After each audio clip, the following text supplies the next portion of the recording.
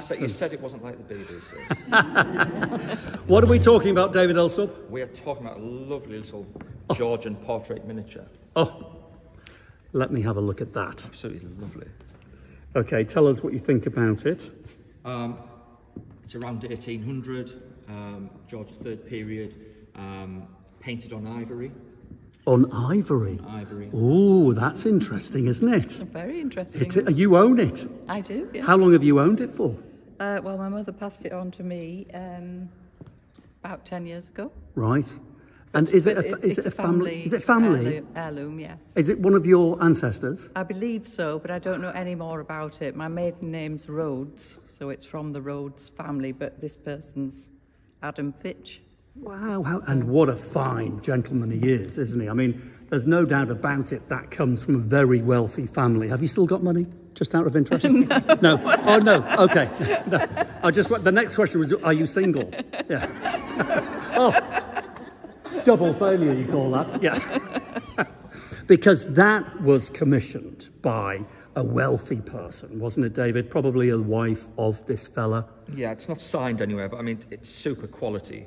The frame's not marked, but it could be gold. Then we've got the locks of hair in the back, and then the initials and a little cartouche there, and little seed pearls all around it. So it's super quality. Yeah. And the painting's in nice condition, nice and clean. Slight issue is the ivory. Mm-hmm.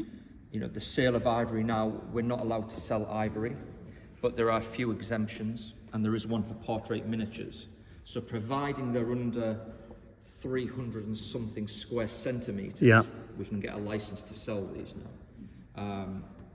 Other items that incorporate ivory, like teapots that have ivory knobs and handles, we can still get exemptions for those, providing the ivory content is less than 10% of the object. So you wouldn't have any problems for this. All you've got to do is pay a DEFRA £25. Thank you very much. And, thank you very much. Yeah. Waste 20 minutes of our time. Yeah. To sell something, can I just make a point that was made 220 years ago? Can anybody explain how banning something that was made 220 years ago saves any elephant living today? It doesn't, no. Does it? But anyway, there we have it. But he is an absolute beauty. And that, I was talking to someone earlier on about this. It's quite interesting because miniatures like this were designed for loved ones to carry with them. So it's very emotive. It's got great personal connections. And it was a very important object to somebody. And it's a bit like on your phone, you might have pictures of your kids, your wife, your husband, your dog. It's the kind of thing that you take around with you. This was a travelling memory. It's a Georgian selfie. It's a Georgian selfie. Yeah. Actually, that's much more succinct. Thank you, David. Yeah, it's a Georgian selfie. So do you have any idea? What was your name? Pippa Rhodes. Pippa. Well, Eels now. But okay. No, we don't need your life story, but anyway, yeah. Have you any ideas what it might be worth? Oh, absolutely not. None at all. And it's not for sale. It's not, a family heirloom, so. Well, we'll see about that, won't we? We're going to pass it to the audience. Have you had a good enough look at that piece, painted 220 years ago on ivory? How much would you pay for it? Shout out. 3,000. 3,000. They've got some money in Darlington, haven't they? Hey, what do you think? 1,500. 1,500. Yeah. It's coming down. It's like a Dutch auction. 700. 700. Oh, you will just keep halving it. Just keep, yeah. Excellent. David Elstob?